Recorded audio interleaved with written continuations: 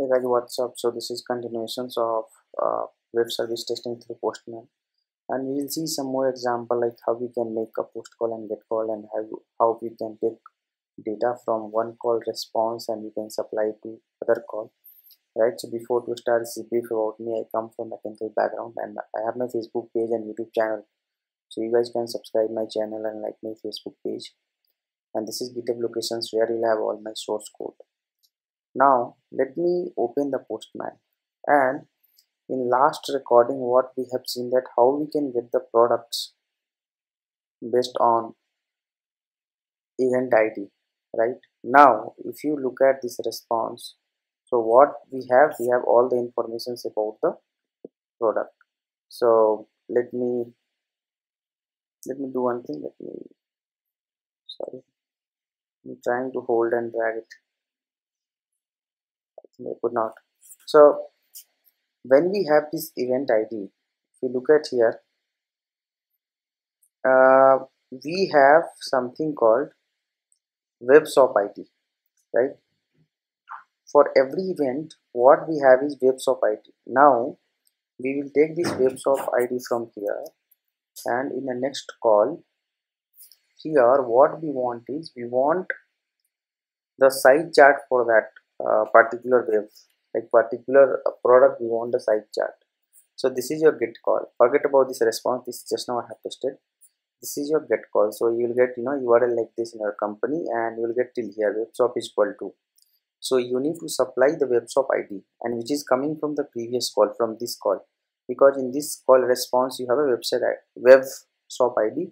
So you can pick up any webshop ID. So let's say this webshop ID. I want site chat for this webshop. So what I will do, I will supply this webshop is equal to this ID, and this is your endpoint, which you will get it from development team, as well as even you will get it the response what you need to verify. So when you supply your webshop ID and when you make a get call, so click on send. So you'll get a response saying that this is success, and this information you'll get about the product. This product conforms to standard size, refers to following site chart, all the information you will get. On the top of it, you will get here 38, actually it's a size, and all the informations regarding this product you will get it here itself. So even you can see that the 32, 18, so these are the size which you will get. In fact, this response you will get as a document where you can cross check whether the response is correct or not. Apart from that, you can see it here, you have a cookies. So click on the cookies. So these are the cookies you have for this call, right? So sometimes we need to make sure that cookies are correct or not. So you can just go through the cookies based on the requirement what you get from the either dev team or from other teams. So you can just go through the cookies ones, like whether you are getting the right cookies or not. Now once you have this response, click on the body. This is like you are getting site chat informations for the particular webshop based on this ID. Now the second call what we have is, so let me show you the second call. Here we want product information, so you will get URL like this, right? And this is the ID. So what is this ID? So you want product informations for that webshop ID. See, for this webshop ID, this is the site chat which you got here, site_chat. Now you want all the informations for that webshop. So place the webshop ID here, and this you will get as a endpoint URL. This is nothing but your server URL. It's a get call, right? So when you say click on send, what we can see that this is the response which is coming from server. This is the webshop ID, and this is the style code.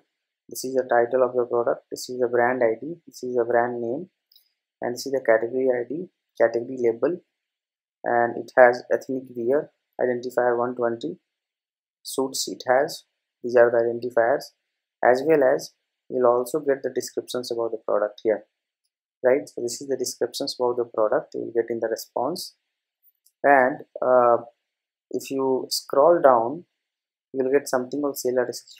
This is very important. This seller SQ will help you to know more about the product. So you can verify this seller SQ, and it also has an event ID.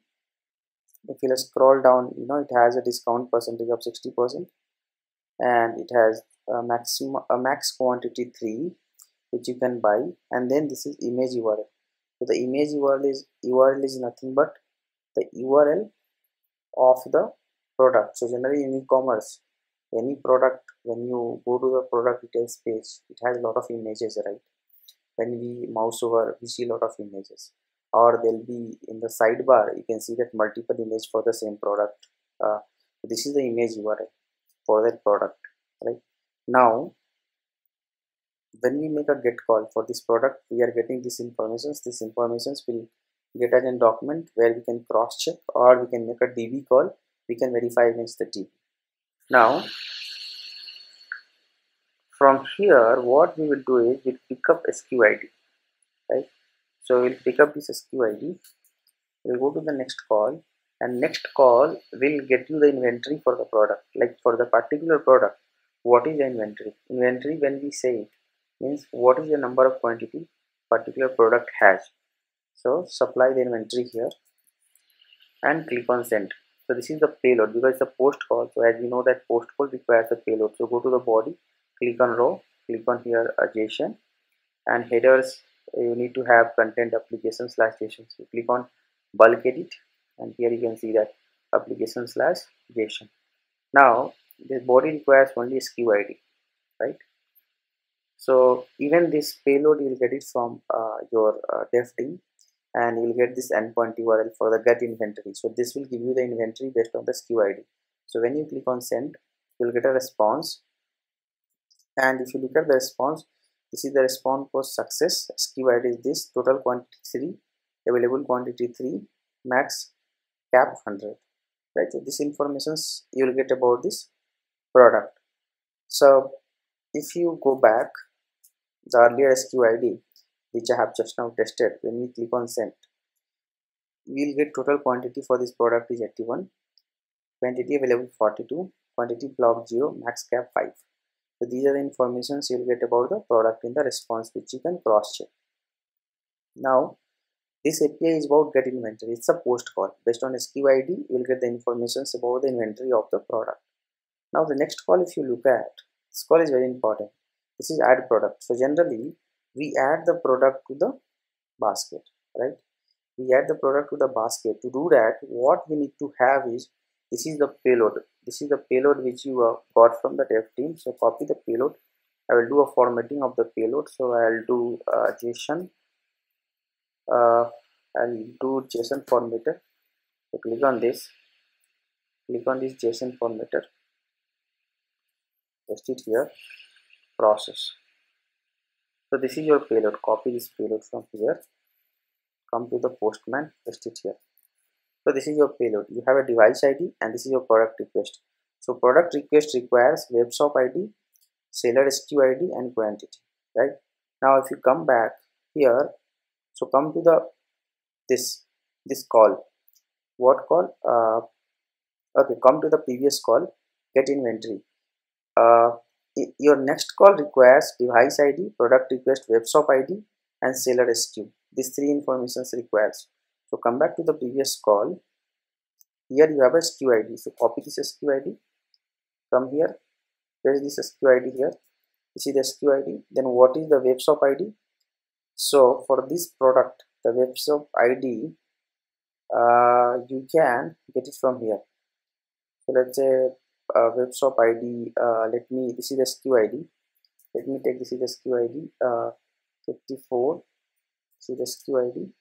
For this I am taking from the previous call. For this SQID, this is the web shop ID 1692. Copy this web shop ID from this response, paste it here, and what is the device ID? So for this SQID, now come to get inventory call, supply this SQID, send. When you send, go to the cookies. Here you have, this is called device ID. So if you go to the cookies, you have this token, right? Get this token, and this is your device ID. So place the device ID here. Now make a send call. So when you send, right, you can look at here, you will get a response saying that response code success cart is equal to this product. So it got added. So add product means it will add the product to your basket, and it has base amount this, grant amount this, payable amount this, total payable amount this. So these are the informations you are getting about added product and quantity 2. Okay, and products. So these are the products informations. This is the brand, see the SKU. So all the informations you will get about your product which you added. So if you log into the applications now, you know what will happen. This product will be added to your basket page, which you can see that, which means the product which you buy through UI, you can buy the same product through this Postman also, same call, right? So what I did here in this call is, see this, from this call I took a webshop ID. Okay, from products call I took a webshop ID for the particular product. I came to the get inventory, and from this webshop ID I took a SKU ID also, which we had it here, this SKU ID. I came here, I supplied this SKU ID. From this SKU ID, what I did, I got a response. From the response, I went to the cookies, I took this token. So this token I supply here, I supply the SKU ID and the webshop ID which I got it from here. This is the webshop ID 1692, right?